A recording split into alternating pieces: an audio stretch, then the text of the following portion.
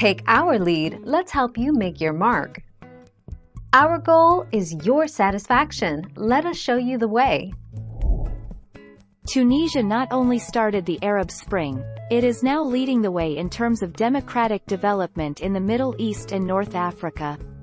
Whatever the outcome, Tunisia can confidently claim to have handled the aftershocks of the Arab Spring better than any other country in the Middle East and North Africa.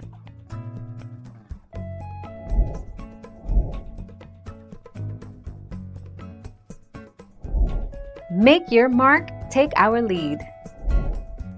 While most modern-day Tunisians identify as Arabs, Tunisian ancestry is mainly derived from native Berber groups, with substantial Phoenician, Punic, Arab and Western European input. Tunisians are also descended, to a much lesser extent, from other African, Middle Eastern and/or European peoples.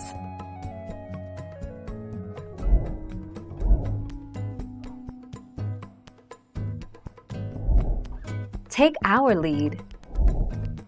Arabic. Tunisia, official languages. Official language.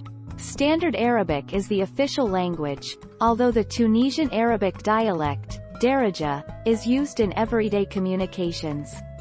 Other languages spoken. The vast majority, 98%, of the population speaks Arabic. About 1% speaks Berber. French is also widely spoken by Tunisians.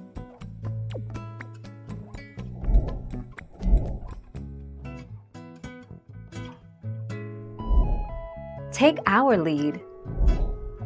Among Tunisia's tourist attractions are its cosmopolitan capital city of Tunis, the ancient ruins of Carthage, the Muslim and Jewish quarters of Jerba, and coastal resorts outside Monastir. According to the New York Times, Tunisia is known for its golden beaches, sunny weather and affordable luxuries.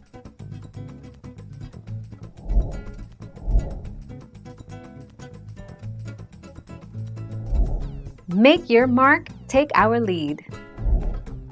While much of Tunisia is safe to visit now, including the capital Tunis and much of the north of the country, much of the south and the western border is still considered dangerous for tourist travel, because of terrorism or military operations. Within 20 kilometers of the rest of the Libya border area north of Dehiba.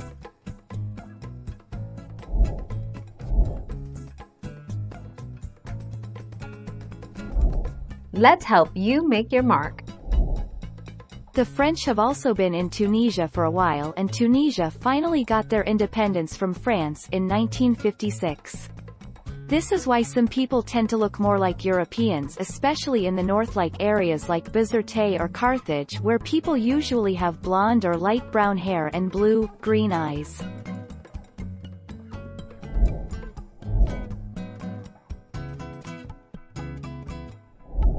Make your mark, take our lead. Tunisia is perhaps most famous for its wide array of historical attractions, including the ancient city of Carthage in Tunis, and the huge amphitheater of El Jem near Sousse, which show off the influences of various civilizations that have settled in the country over the years. Thank you for watching. Please subscribe and hit the bell notification.